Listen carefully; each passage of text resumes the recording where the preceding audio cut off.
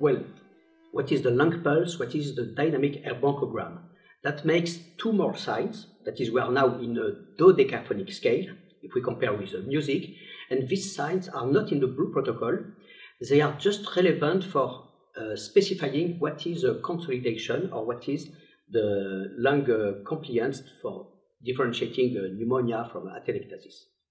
The lung pulse is an immediate sign of atelectasis that occurs far before there is a consolidation, at the first second of the atelectasis, just meaning that the lung does not inflate, atelectasis in Greek. The lung sliding is abolished, and you have a cardiac activity that you can detect and display on the M mode. And the lung pulse is, when you search for a pneumothorax, this is an equivalent of lung sliding. It allows as well to rule out pneumothorax, but it also shows that the lung does not move, which is a sign very common in atelectasis, but also in some pneumonia, but not the reverse.